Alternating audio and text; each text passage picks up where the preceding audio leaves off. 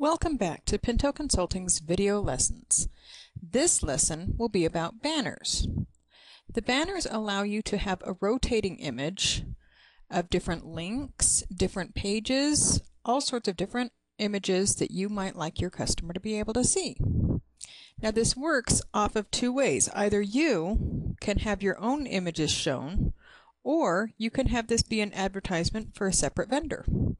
Either way, the first thing that you want to do is go into the vendor and set up a vendor. So go into your admin, down to vendors, and you'll see here that we've already set ourselves up as a vendor.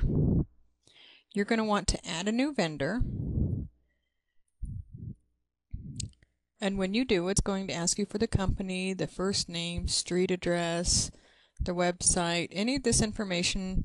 It's up to you whether or not you want to fill it out.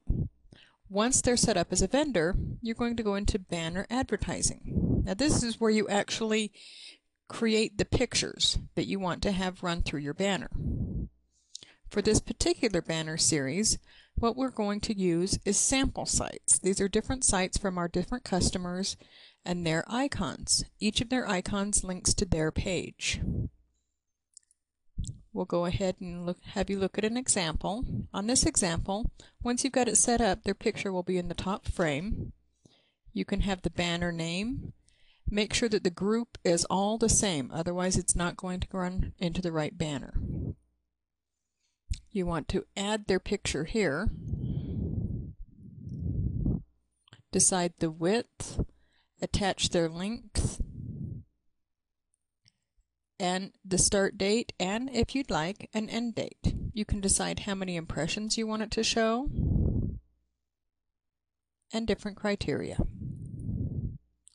Once those are set up, we're going to go into our actual banners.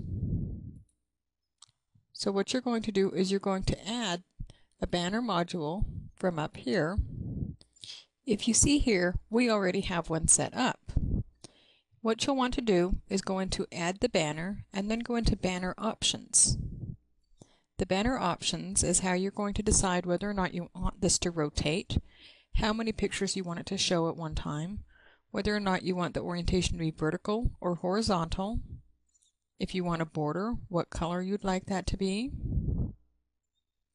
And once that's all done, you can update it. And if you look at our banner here, each time you refresh the page, the 3 pictures on the banner will change. I hope this has helped you answer any questions that you might have. And if you have any further questions, please contact us at Pinto Consulting. Thank you so much.